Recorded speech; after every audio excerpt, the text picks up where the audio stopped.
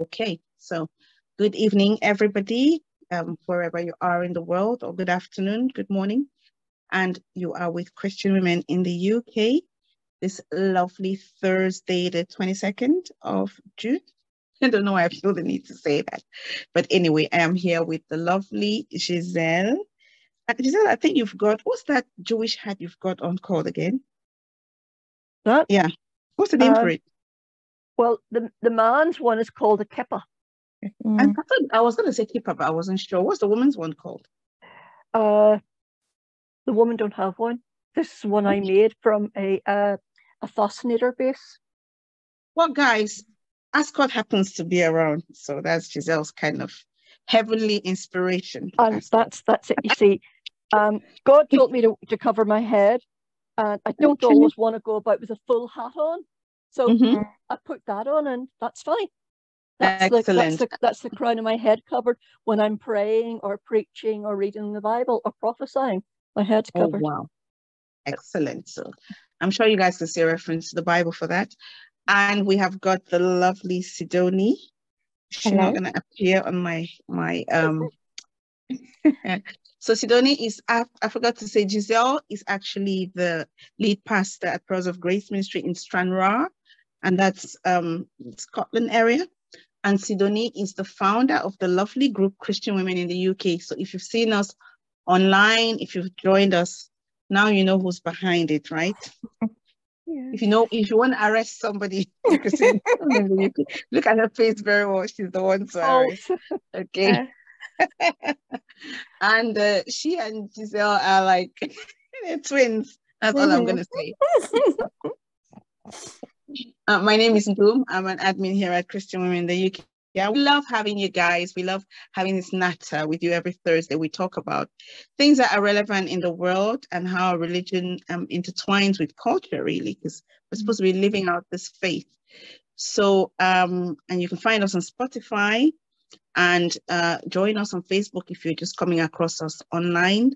And so, which other platform are we on in terms We're of? on every single platform where you can get your podcasts on. So Apple, Google, Amazon,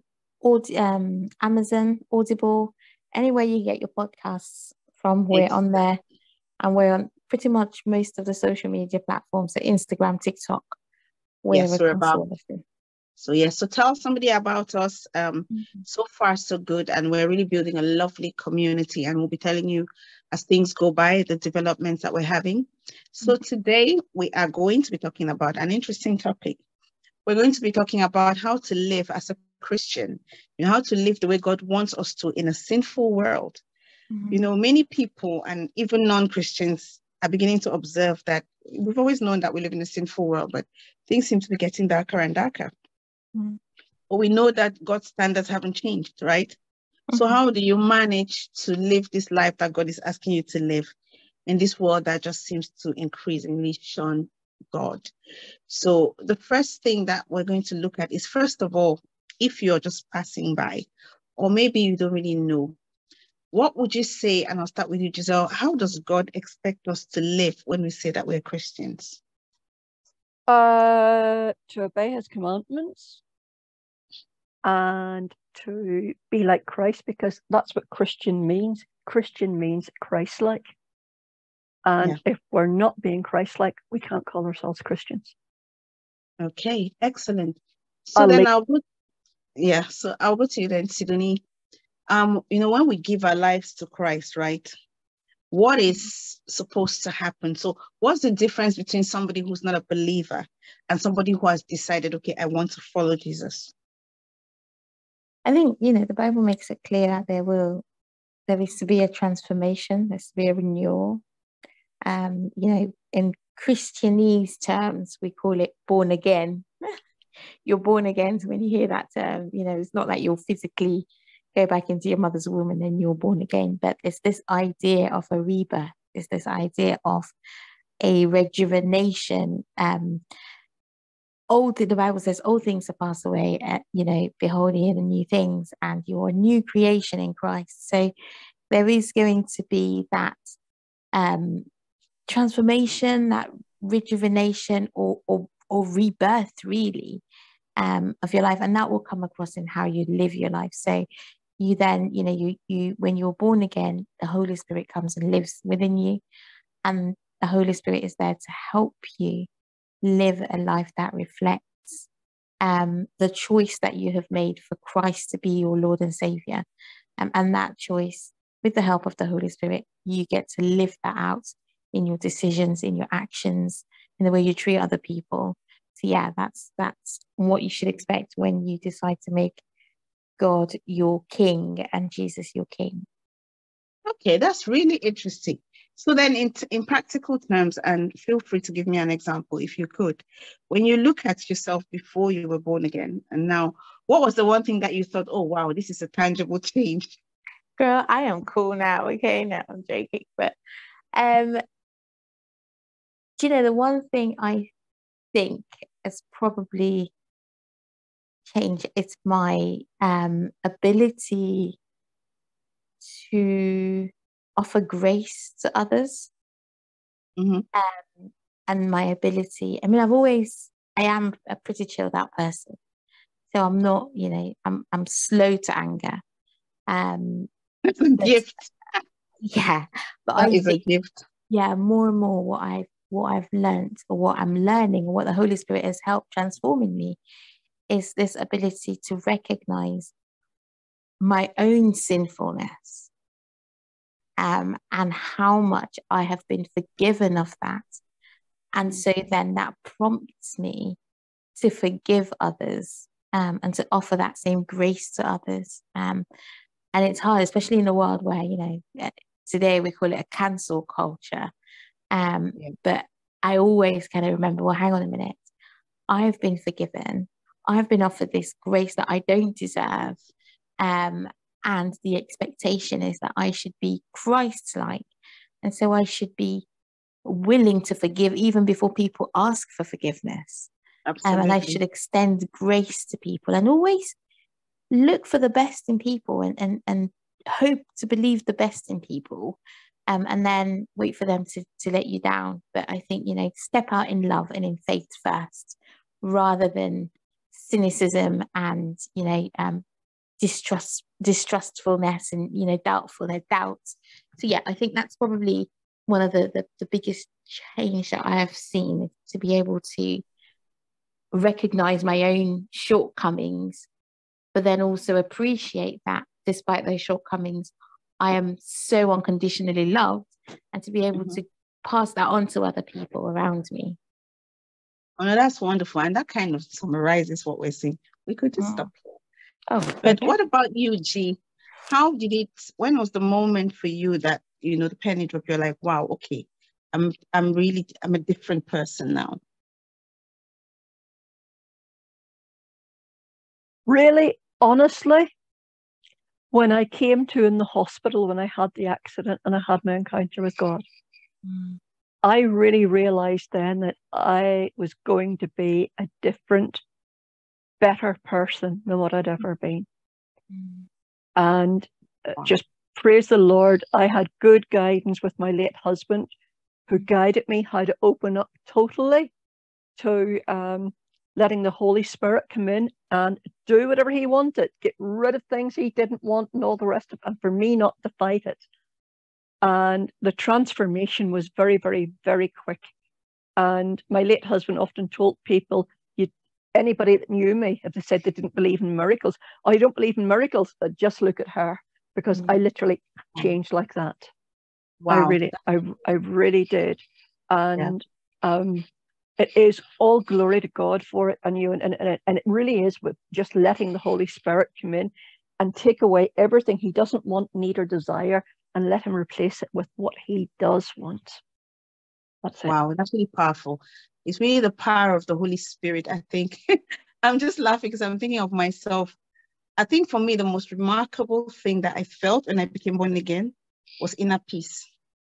Yes. You know, sometimes you think you're living your life okay, because if you'd asked me before, I wouldn't have said to you that I was living a particularly chaotic life. I would have just said, okay, yeah, you know, there are challenges in life like anybody else, but I just keep on moving. But there was, like, you know, when you realize that you had a problem only when the problem has been taken away, that's how I felt. Yeah. There was really, and I remember Sidonie saying that to me. And I was like, oh my goodness, this is how you know how people are observing you. So, and I even had somebody who was not a believer say that to me. So I was like, oh my goodness. So you guys were sitting the whole time thinking she's a bit of a thug, and you said nothing. Well, yeah. You know? But so that's what the born again experience can do for you guys.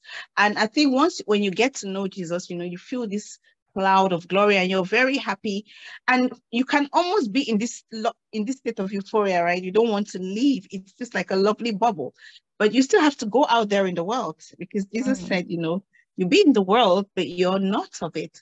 And I think, you know, let's actually dissect that. Gisele, what did Jesus mean I think it was John 17 when he said, you know, I don't ask you to take them out of the world, but keep them in it and protect them. How are you supposed to follow that example as a Christian today? What does it even mean?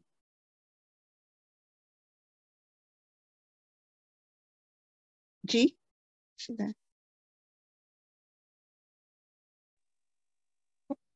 Gisele, can you hear me? Oh, no, I think she's probably nipped off. Yes, you go on. Okay. Yeah, so I'll direct that question to you then, Sidonie. Okay. Well, I think, you know, Jesus was saying that we are in this world, and so we will experience all the challenges that come with this world. We'll face the heartache, the agony, the grief, the sickness, the pain. We're in the world and we're in a sinful place, the betrayals. I mean, Jesus experienced all of those when he was here, but he was not of this world. And so even though he was in the world, he was tempted, he was betrayed, he was not of this world. And I think, you know, his promise to us is that we'll go through all of that because we're in the world, but we won't have to do it alone. He'll be there with us. He'll, you know, he says to me, to us, come to me, all you who are weary and heavy laden, you know, come, and, you know, my yoke is easy and my burden is light. Like he actually promises to relieve us of those. He doesn't say, I'll take the sickness away, but he'll relieve the symptoms. He'll make it lighter. And I think, you know, to a certain extent, I think that should be the believer's hope. The believers should really glory in that and be excited and be encouraged by that, because we know that this side of heaven, for as long as we're in these human bodies, our bodies are going to fail us at some point or the others. For some of us, our minds are going to go. We're going to have dementia, Alzheimer's. Some of us are going to struggle with mental problems. But the believer's hope and encouragement is that death has been defeated, and that Jesus is here with us to make that burden lighter. Doesn't say he'll take it away. Doesn't mean he can't take it away. Doesn't mean he can't heal you. Doesn't mean there's no such thing as healing. Of course he can, should he choose to. He's sovereign over everything. But should he choose to leave you in your present situation, he says his grace is sufficient for you. And I think, you know, that's what we should remember, that even though we're in the world, we're not of the world. We partake of its problems and its rituals and you know, the daily grind and hustle, but we're not of this world, because ultimately we are headed to a much better place where there's going to be beauty and endless praises and endless hallelujahs to the King, and we can just gaze upon the glory of Christ. And that's just amazing. And that in itself for a believer is, yeah, I'm getting excited just thinking about what it will be. Me too. Yeah. Guys, if you, and I'm going to describe this for people who are listening on audio, but you could see how Sidonie's face lit up when she was talking about that, right? That hope. Yeah. And so Sidonie talked extensively of how you operate from being in the world, but not of it. But for somebody who is not really, is not very conversant with the Bible, they're thinking, what does it mean to be of the world? How would you describe that? Doing all the things that are nice to do, like going out clubbing, going out drinking a lot. I'm glad I found Jesus when clubbing was no longer interesting to me anyway. My clubbing days were over by the time I met Jesus. Oh, to me, I like to think of all those things are on the broad path, because they all look bright, and it's like walking down down Las Vegas or something like that. All the fancy lights and everything, and all the rest of it. All looks absolutely gorgeous. Whereas a lot of people paint the Christian path to be doom and gloom and boring. That's wrong. That really is. You ladies know I often say that there's a lot of Christians give Christianity a bad name. Well, the ones that go about all doom and gloom and wringing their hands and worry, of course they're giving it a bad name. If you went up all doom and gloom and worryful and no smile in your face and everything, you need to repent or you're going to go to hell. That's not going to win anybody to Christ, is it? No. But if we can let people see how good it is to be a Christian, to have that peace, that inner peace that we have, and as you said, Sidonie, he can heal today. He does heal today, but he doesn't heal everybody. But we can have that inner peace. We can have spiritual healing to see us through everything. And that reminds me about a little clip from The Chosen, where little James with the gammy leg wasn't healed, and he asked Jesus to heal. Jesus told me he was going to go out and lay hands on people for healing. And sort of, oh Master, how am I going to go out and do it when I'm crippled myself? I need to be healed. And Jesus told him, no, your faith. People will see your faith. So maybe that's why we don't get healed all the time. Is because our faith in it, that people have to see our faith, our hope, and what Jesus could do. And that's a good point, because I've often wondered that seeing somebody keep faith in the valleys of life, it's a lot more powerful, to me anyway, than somebody who's been healed of a terminal illness. That's true. And there was a Black American pastor that said something, and he said the faith of the Black community, the African American community in America, in the same Jesus that was used by their oppressors to keep them as slaves, is testament to the goodness and the mercy and the grace of God. Amen. And that's extremely powerful. And I often say, when I see somebody who is suffering, mentally or physically, and yet they love Jesus, even though they know that Jesus has the ability to heal them, and he hasn't done it. And to me, that speaks a whole heap more than someone who's stood up, rolled their mats, and is jumping, even though they were lame before. No, but it's great. That's really falling in love with Jesus, isn't it? Because if you think about it, when you love people, you don't turn your back on them easily, even when they do things that you don't like.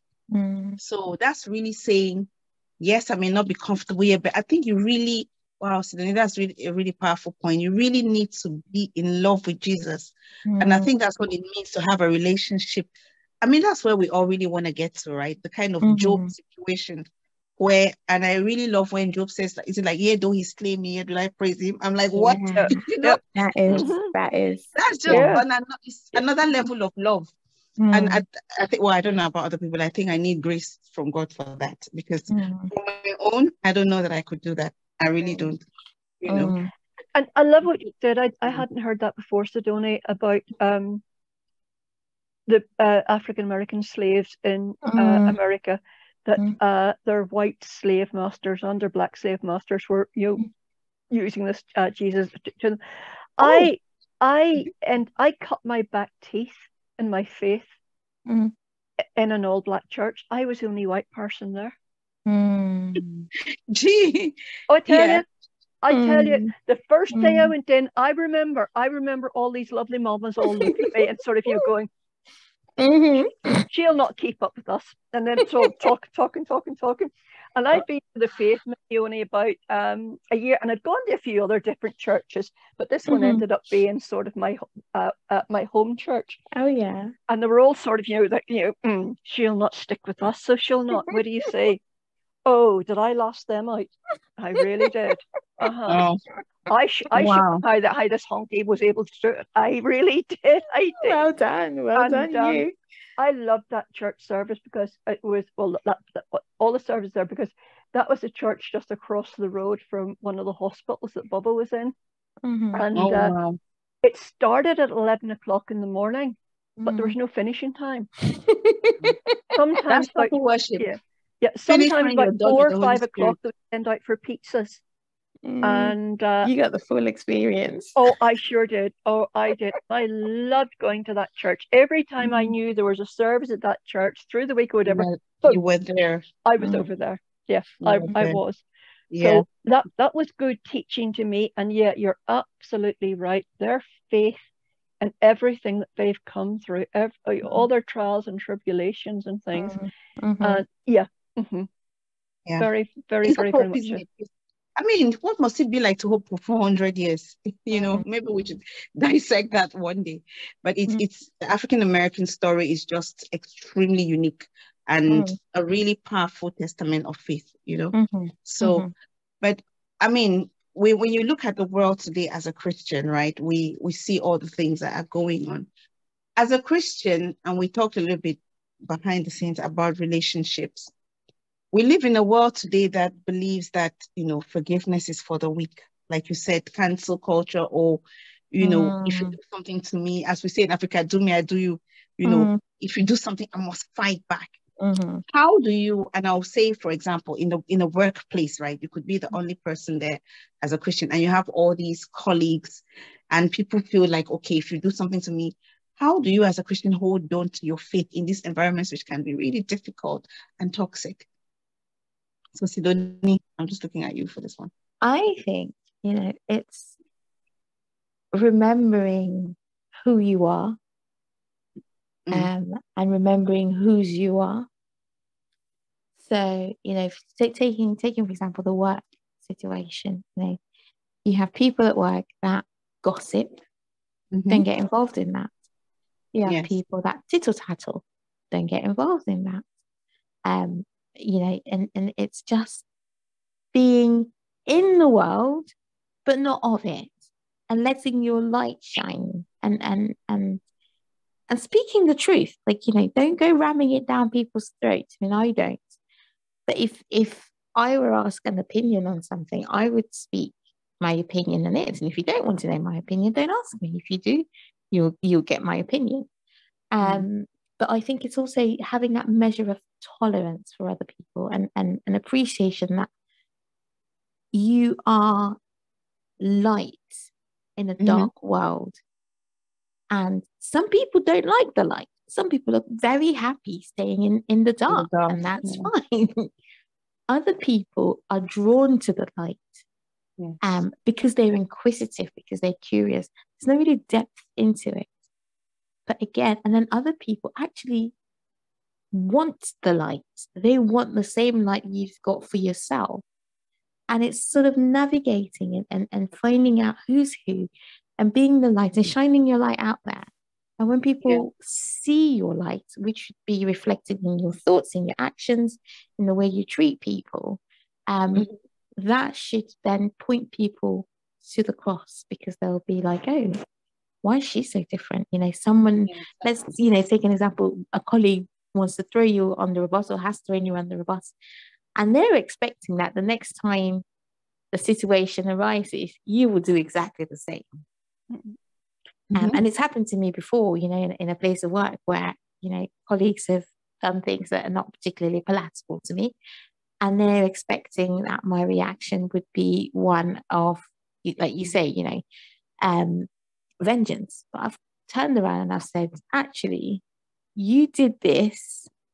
Now I have the opportunity to do this, but I am choosing to not do it because I believe we are both better than this. And I think we should stop the cycle before it spirals out of control. Oh, wow. Now, like you say, that colleague has looked at me and kind of thought, gosh, you're just weak. You don't know what to do. But what that's meant is that's stop that chain reaction. And it's gotten them to think about what they're doing.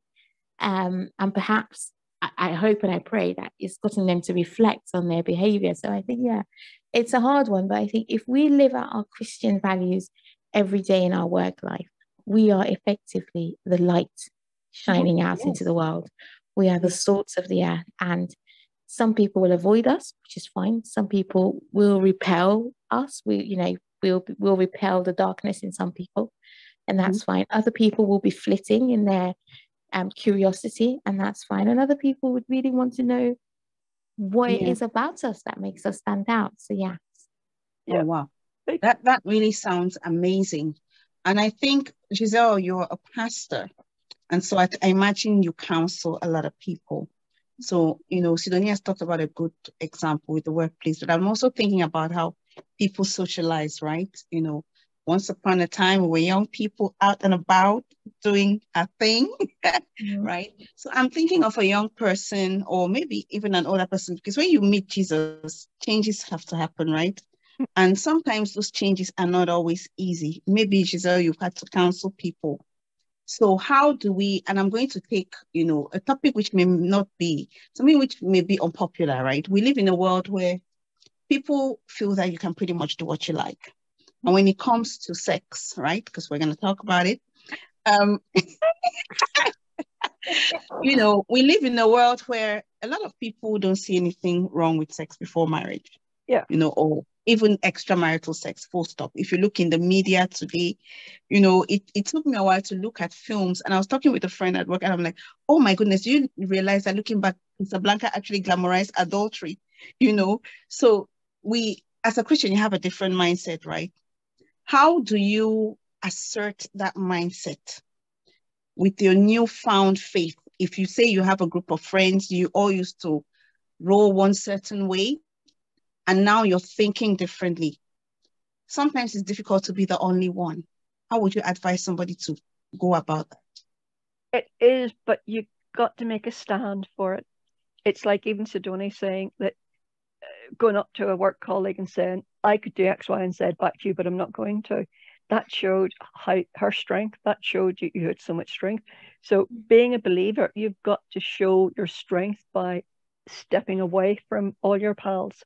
If they're trying to encourage you to go out and sin by drinking and having extramarital affairs and all the rest of it all your whole life, you got to move away from that, because it's like, Jesus said he's the branches and we're the vines, right? And come September, October time, any decent gardener goes out and cuts back hard a rose bush. You've got to get rid of all the bad stuff off it to encourage new growth for next year. So we got to treat our relationships with our friends and everything like that. If we got to cut, we've got to cut them off. But it's hard. It is hard to do. It really is hard to do. Now, a new Christian and new believer, or someone even just thinking of coming to the faith, would I tell them that right away? No, I wouldn't. I'm scared. Yeah, no, because that really would frighten. That's for somebody that's a little bit mature. You know, they're not quite on full solid yet, but they're not on full milk. You can be a bit harsher with them. You have to treat it very carefully. You really do. It's like when some people say to me, when I'm evangelizing to them, and they say, oh, I don't want to become a Christian. I said, why not? Because it's so boring. I said, how is it? Well, I'm going to have to stop drinking. I'm going to have to stop going out to nightclubs, and I'm going to have to stop smoking. I say, no, carry on and do that. But I ask you to add to your lifestyle, go to a church service at least once a week, and read your Bible for at least 10 minutes every day. Because I know then in my faith, I know that the Holy Spirit will work on them. And see, in about 6-8 weeks' time, will not want to do it. So they have changed themselves instead of somebody saying, you have to change. And what you need with that then is a good team of prayer warriors behind that person. You just preempted my next question. Okay, right. Sorry. No, that's great, because I was going to say, where do you draw the strength for that? Because as we established, it's not easy. Yes. And you're so right about the team of prayer warriors. I think when you become a new Christian, you really need a support system, because a lot of the time you're walking into the unknown, right? And like you said, you may have preconceptions about Christianity, and you may think, oh my goodness, this is exactly what I thought. This is boring. I want to turn back. And this is why you hear sometimes people backslide, right? Because I think if somebody had preached to me and said, become, I would have been like, oh, please, because I knew that I knew God. Okay, nobody could tell me that my way wasn't good enough. But I think when I came into the faith, it quickly, I don't even know, but I just had I had a very gracious salvation. The support system was there already. And God is very interesting. He will orchestrate things without you knowing. Because Sidonie was actually a huge part of my support system. Right? Like she used to. You don't do that anymore. You don't send me Bible verses. No, because now I expect you to share with other people. Right? She was my Bible teacher, and she would send me these things, and I would send her questions and she would answer. But it was very interesting, because I look back now, right? I think Sidonie actually knew my sister more. But somehow, I don't even know how, we started exchanging messages. And for whatever reason, as I was coming closer to my salvation, Sidonie and I became even closer, and we will have all these podcast-worthy conversations on WhatsApp. So it's really interesting to me. And then I didn't even really know that Sidonie was a born-again Christian, because we used to talk about other things. But I remember that it was very easy for me to tell her that I'd become born again. I don't even know why, but she was one of I was like, okay, who do I tell this sort of thing to, right? Everybody's going to be like you, So, but it was very easy. And I think she just immediately slipped into that supportive role. I was very, very blessed. Everything happened at the right time. And I think it made my journey very easy, because, sometimes when you become born again, it's not easy. Dealing with people around you, like we said, seeing other people's reactions to your faith, or you've had this amazing newfound faith that you want to share with everybody, and they're not as excited about it as you. So you need that place where you can blow off steam. I mean, there is I would love to see what has been written about the psychology of people when they become born again. So I really feel like you need that place. And I was really fortunate, because Sidonie was definitely there for me. Certainly one of many people who were there. But yes, so I think it's a good idea, like Gisele said, attach yourself to a healthy church.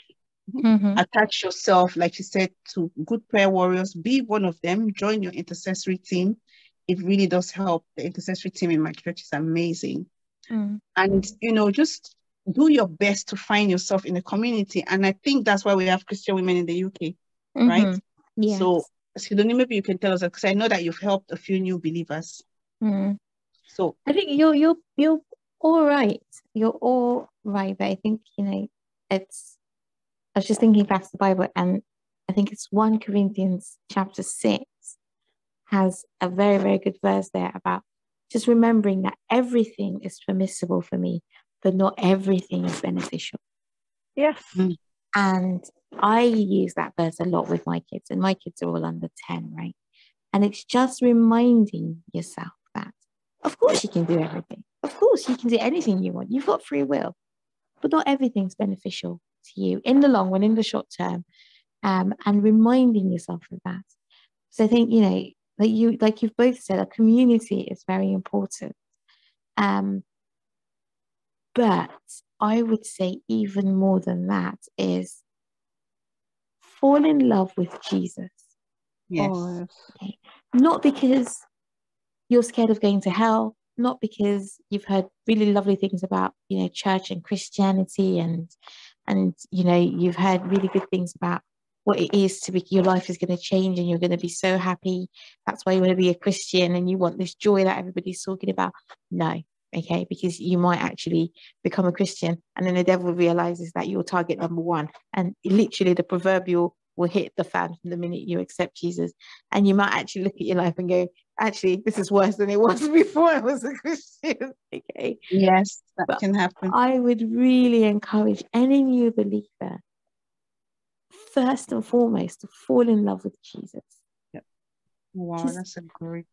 Fall in love with who he is, but you can only really do that if you can humble yourself enough to realize how utterly bereft and sinful you are. Okay, because it is only in that knowledge that you can appreciate what Jesus has done for you, and not just have it as head knowledge but heart knowledge.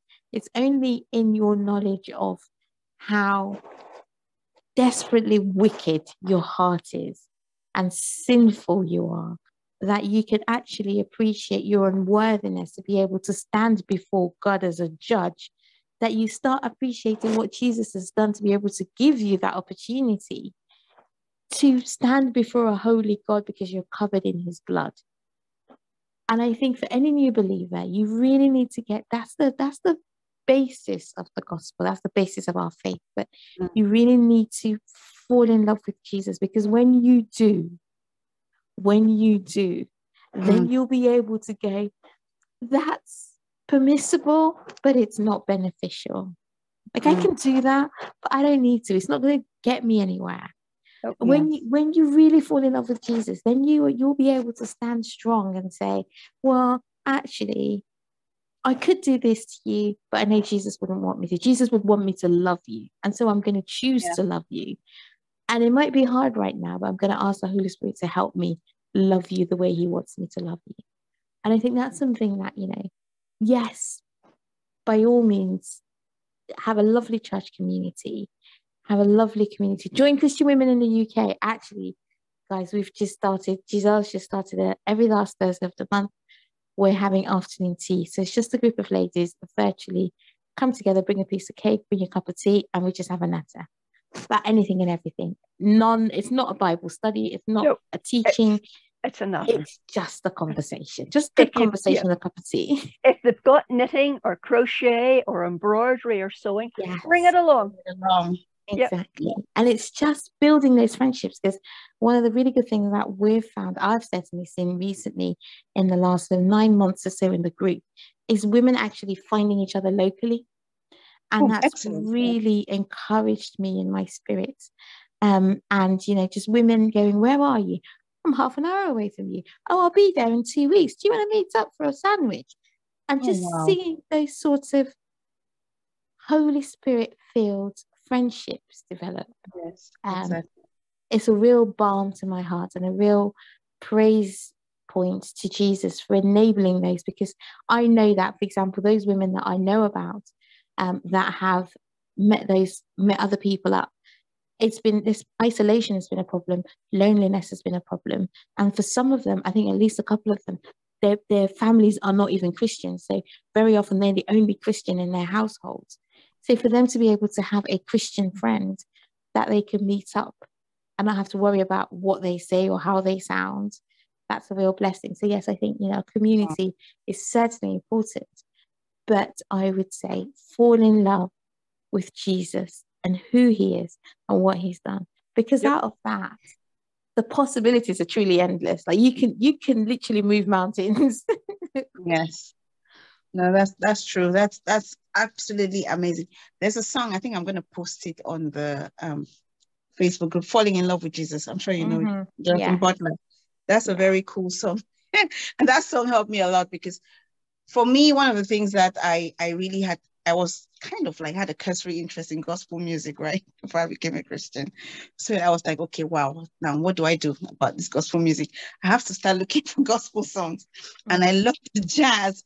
So when I realized that Jonathan Butler, whom I'd known before he was a believer because of my brother, award-winning jazz artist, was a believer, and he'd come out with this album, I was like, oh, praise the Lord. It was exactly the sort of thing that I could get with, right? But this time you could hear the Holy Spirit in his music. So it was a very good thing. I'm going to post that song, and hopefully it will help you guys fall in love with Jesus. I think this is a whole topic that we can actually talk about one day. How do you fall in love with Jesus? Put it in the list. Yes, you know, because sometimes like people need to know, like, how do you fall in love with Jesus, right? In fact, G, how did you fall in love with Jesus? Love at Tell us first your sight. love story with Jesus. I got smacked across the back of the head, across the behind, across the back of the legs, every which way. I got smacked.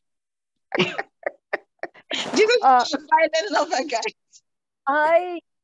It was my encounter with God at the accident, and I really believe that Jesus came and sat and spoke with me in a lovely little part of a great big garden. Right. There was that encounter, and I've had 4 prophetic dreams in which Jesus has appeared to me in the dreams, but never once have I ever seen his face. Okay, that's what I was gonna ask. No. It's just always that glow from him, and there's such a peace. I just know it's Jesus. But that encounter that I had, I fell hook, line, and sinker in love with him there and then. And I didn't want to leave when he was told me, right, you need to go back now. Nope, I don't want to leave. I am staying here. No, he was like, you need to leave. You need to meet the Christian women in the UK.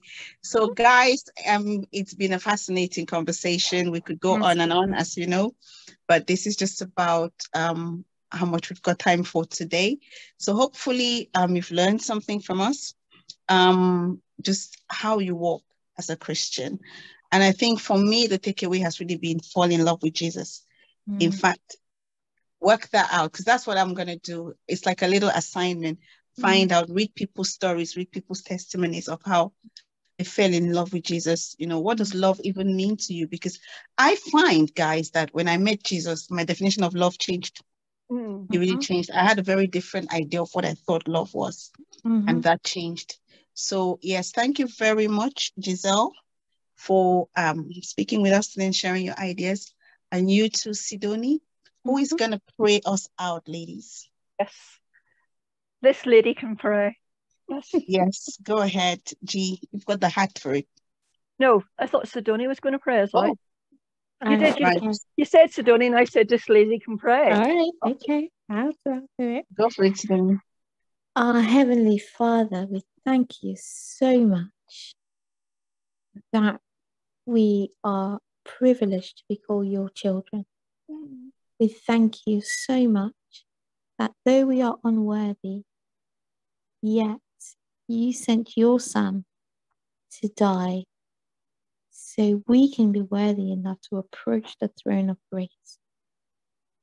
Thank you, Heavenly Father, for the gift of salvation.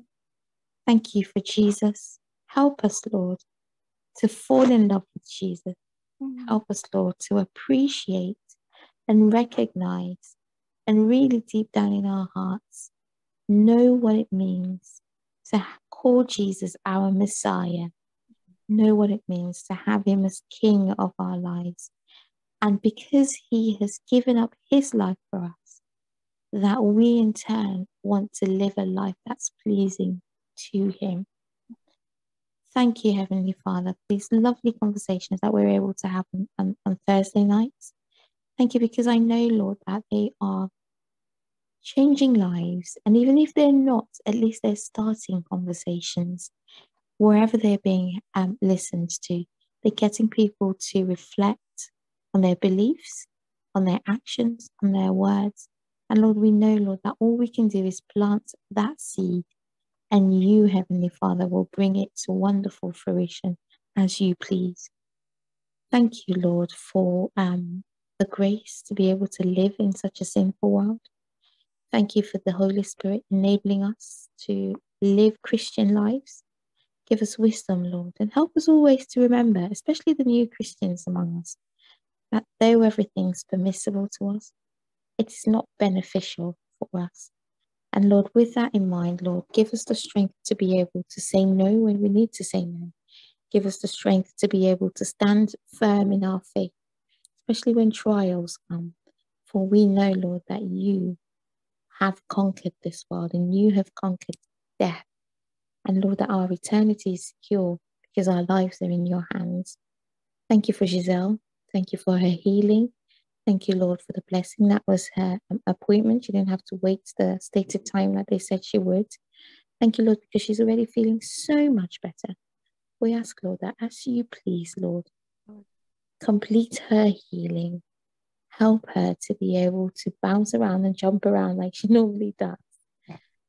Because you will, Lord, get great pleasure from seeing her restored to full health.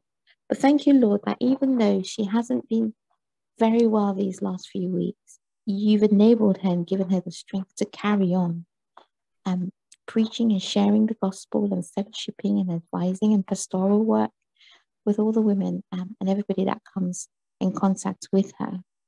Thank you, Heavenly Father, for Ngum. Thank you for her work and her life and the way she's able to minister to other people in her everyday life at work and her wider friends and family.